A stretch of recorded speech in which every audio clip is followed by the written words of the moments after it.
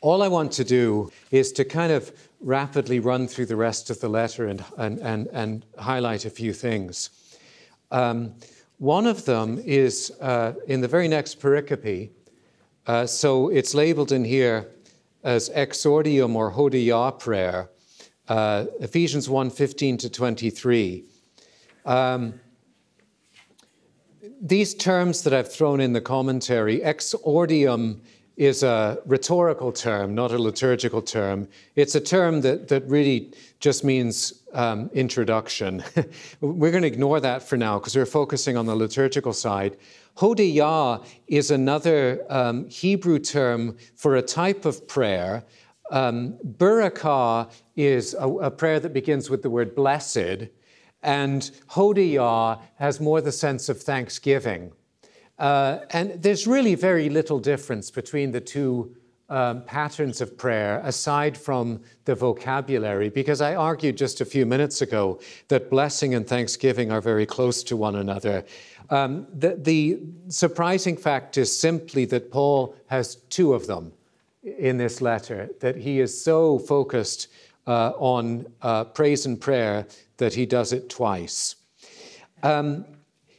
In a typical, I think he noticed, but in a typical Hellenistic letter, the writer gives thanks early on for something that he perceives that's good about the person he's writing to. I give thanks to all the gods that they have blessed you with such riches and intelligence, and that you have been so kind to my family, and so on. It's part of the sort of buttering up part of the letter, the capturing of goodwill, because the next line is going to be, I'd like you to lend me 100 drachmas. You know, there's always going to be a request coming afterwards. What Paul does is he transforms it. He only briefly gives thanks for anything that's a quality in the people he's writing to, and then very quickly moves on to talk about God again. So in verse 15, he says, having heard of your faith in the Lord Jesus and love toward the saints, I do not cease giving thanks to you, making remembrance of you at the time of my prayers. But he's pretty much done with saying anything about them at that point. He's mentioned their faith, their love. Now he's going to talk about what God has done. And that's a remarkable feature of all of Paul's letters. One minor liturgical reference here at the end of verse 16 is the way I've translated this. Most of your English versions will say, remembering you in my prayers. But the Greek expression there is an expression that refers to specific times. And so it's epi plus the genitive, for those of you who care. And so I've translated it not as just whenever I pray, but rather at the specific times when I do the prayers. That's rather over-translating it. But I think what's going on here is Paul is making reference to the fact that he has continued the pious Jewish practice of prayer 3 times a day, morning, noon, and at night, which eventually develop into the daily offices of the church. When Paul does those prayers, what does he do? He does what any good pastor does. He prays for his flock. He has taken upon himself the burden of the people the Lord sent him to. And he prays for them, verse 17, again, for the blessing of the Holy Trinity. So notice once more, double underlined, he prays that the God of our Lord Jesus Christ, the Father of glory, might give to you the spirits of wisdom and revelation in the knowledge of him. The more you look for it, the more astonished you become at how Trinitarian the New Testament really is. You know, we sometimes like to think, well, you've got the Holy Trinity in Matthew 28, and then you've got that benediction at the end of 2 Corinthians, and then the rest of it, you kind of have to try really hard to find the Trinity in the Bible. And I've come to think that's quite the opposite. You have to try really hard to miss the Trinity because Paul is constantly thinking in a Trinitarian fashion. And whether he means it in a symbolic manner or not, he continuously groups his petitions into threes. So the prayer is that you would, in verse 18, know three things. What is the hope of his calling? What is the richness of his glorious inheritance? And what is the surpassing greatness of his power? I don't know if he means that in a Trinitarian fashion or if it's just that things work well in threes, but he started it out with a very Trinitarian introduction. He then once again goes into a proclamation of the gospel in creedal language. The power of God is not in and of itself good news. That's another Nagelism in his criticisms of Augustine, where Augustine likes to think that the greatness of God is a good thing, but it all depends on whether the power and greatness of God is there to condemn you or to save you. Just as the power of an army, is one thing if it's behind you, and it's another thing if it's coming at you, or if it's surrounding you and defending you. So what is it that is so marvelously gracious about the power of God is that God used that power to raise Jesus Christ from the dead, to seat him at his right hand in the heavenly places, far above every ruler and authority and power and lordship and every name that is named. So all those demons and false gods that you were worried about as Gentiles living in Ephesus, Christ is above them all. They are under his feet like defeated enemies, and you need not worry about them because you are there with him as the body of Christ, who is the head. Now, how did you get there to be with him? Paul makes clear in chapter 2, verses 1 through 10, when he uses very baptismal language to say, you have died with Christ, you have risen with Christ, and you have ascended into heaven with Christ. Something that makes no sense at all if you try to take it literally or as the eyes see. Quite clearly, I'm not in heaven, I'm in Illinois. Sorry, that wasn't an insult. You were in Iowa. I was in Iowa, that was better. Right. No, it doesn't look like, this is the same thing as the Sursum Corda, set your eyes on heavenly things where you are with Jesus Christ. This is how Paul puts it here, and it is because you have been baptized into him. Now, time is very short, and I think in chapter 2, I'm not going to suggest that there's all kinds of references to the liturgy, although it dances around it in many ways, because 1 through 10 is so very focused on what God has done to you in baptism, and 11 through 22, what God has done for you in the death of Christ on the cross, which has liturgical consequences. So what was the great negative of being a Gentile? In this section, it is that you were cut off from the worshipful communion of Israel. And what I argue in the commentary is that this can be understood more deeply if you think about the charge on which Paul was arrested, because this is a prison epistle. It's something that Paul writes shortly after he's been arrested in Jerusalem. And the charge on which Paul was arrested, perhaps fabricated by the Jews, was that he had taken a Gentile into the court of the Jews in the temple and violated the dividing line that the Gentiles weren't supposed to cross.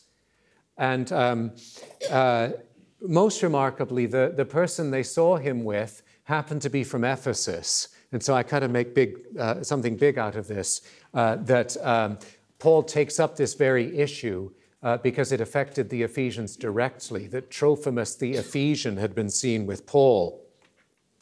But to get to the sort of theological and worshipful point, whether or not the Jews were right to force the Gentiles to stay outside even the court of the women,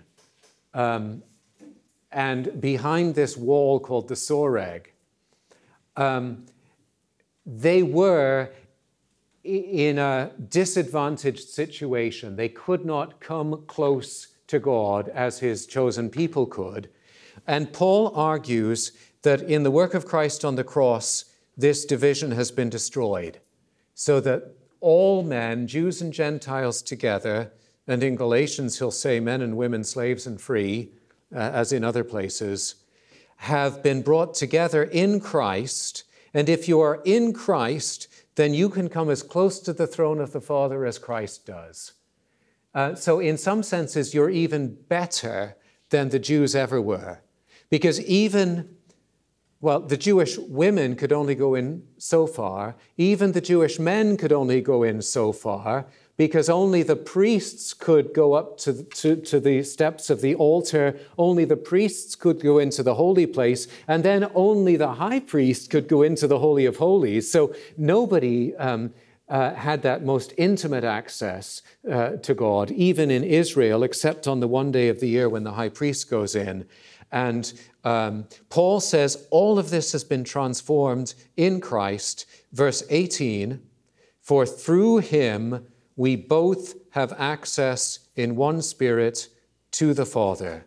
And so then you are no longer strangers and sojourners, but you are fellow citizens, built up into a temple of the Holy Spirit. I won't read the whole thing.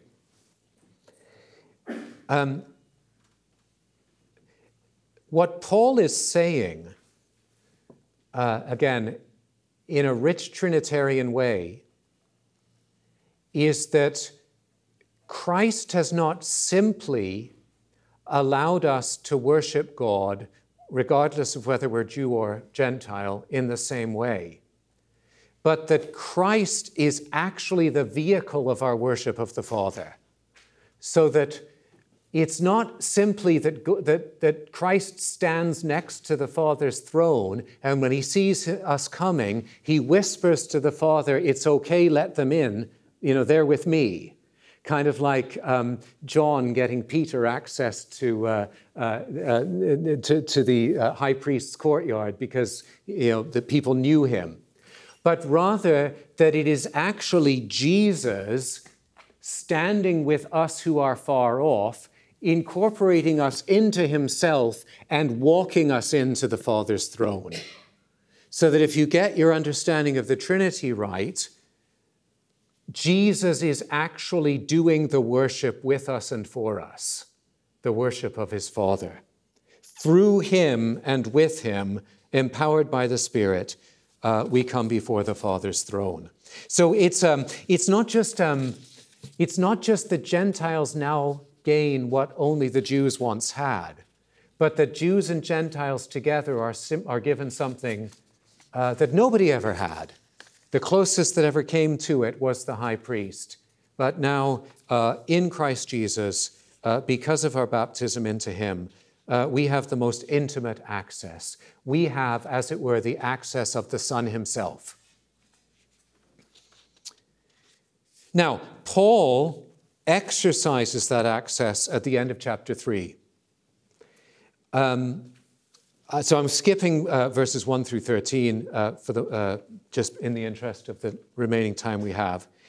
And in contemplation of the great mysteries of chapters 2 and the beginning of 3, the revelation of this incredible way of salvation and all the rest, Paul is driven to his knees. Verse 14, for this reason I bend my knees to the Father, from whom every family in heaven and on earth is named, that he might grant to you, according to the riches of his glory, to be strengthened with power through his Spirit for the inner man, that Christ would dwell in your hearts through faith, so that you, being rooted and founded in love, might be fully enabled to comprehend with all the saints what is its breadth and length and height and depth, and to know the love of Christ that surpasses knowledge, so that you might be filled up to all the fullness of God. And then he concludes with this remarkable doxology.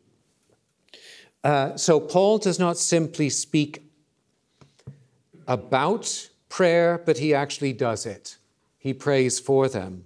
And one of the observations, aside from the Trinitarian stuff, which I think I can kind of go without saying now at this point, you can see how his prayer is Trinitarian in pattern, is that Paul's prayer is actually structured in a very familiar way to us, in a way that is very familiar to us.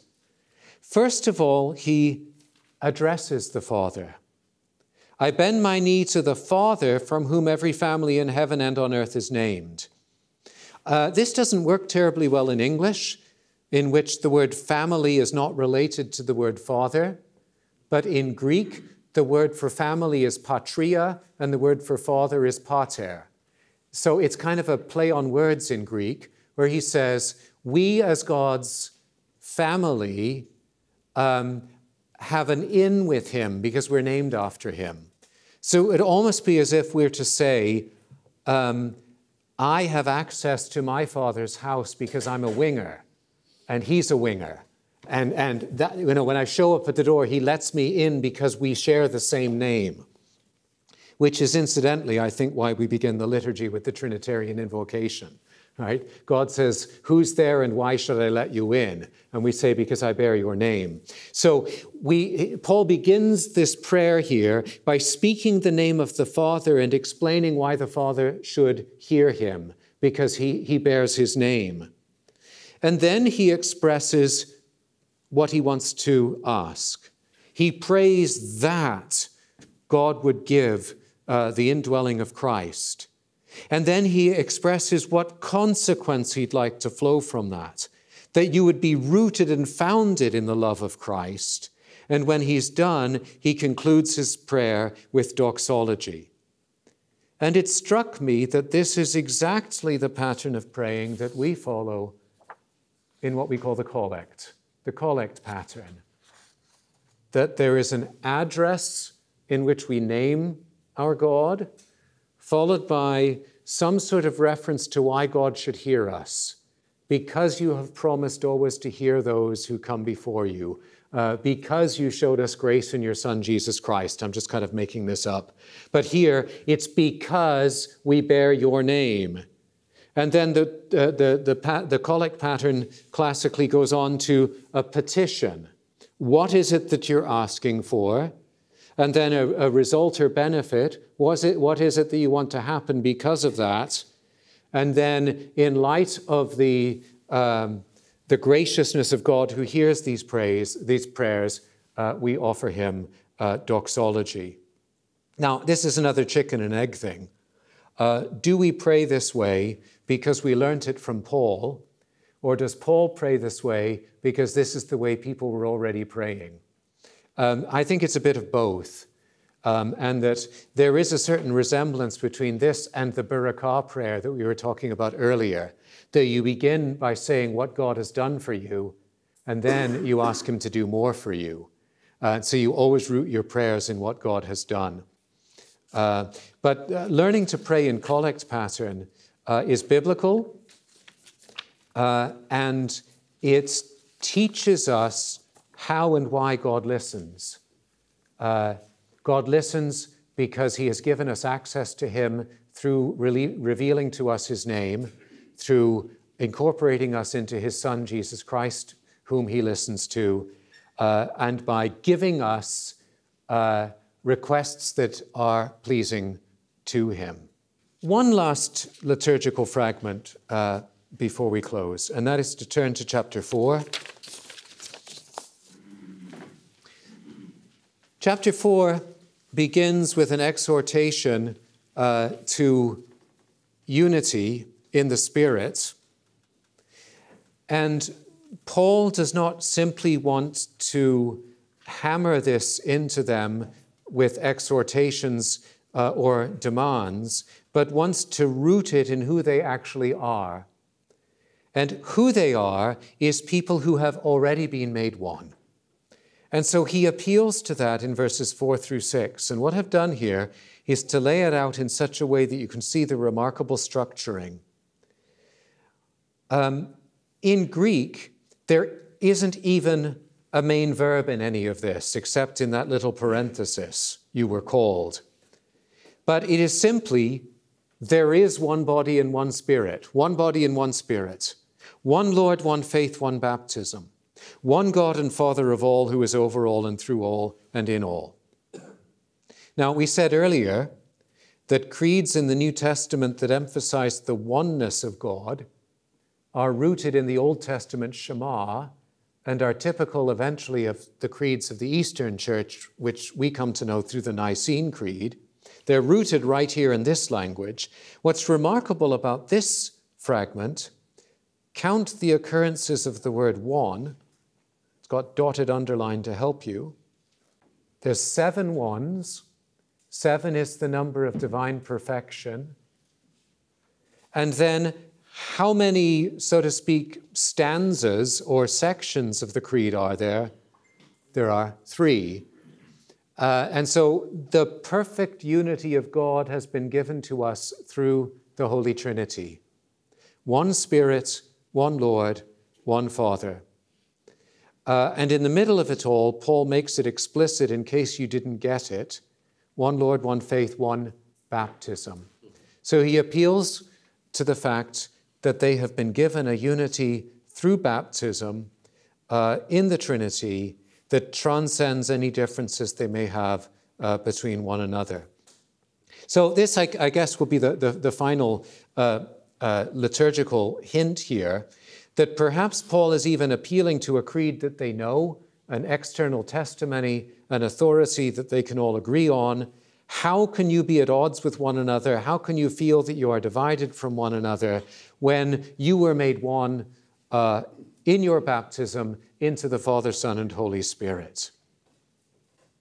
It's interesting that he does it in reverse of our creedal pattern. He goes Spirit, Son, Father.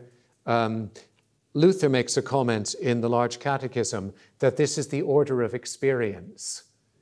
He says, you can begin with the Father and on to the Son and on to the Spirit. But in terms of our experience, the Spirit leads us to the Son and the Son leads us to the Father. And so you can run the Trinity either way if you wish, and Paul does it this way. All right, we're at the end of our time. Any comments or thoughts about Ephesians 2, 3, and 4 that I just ran you through? We really have already talked about 5 and 6 because we did that earlier. We're well exhausted at this point. That's fine. Thank you so much. Good.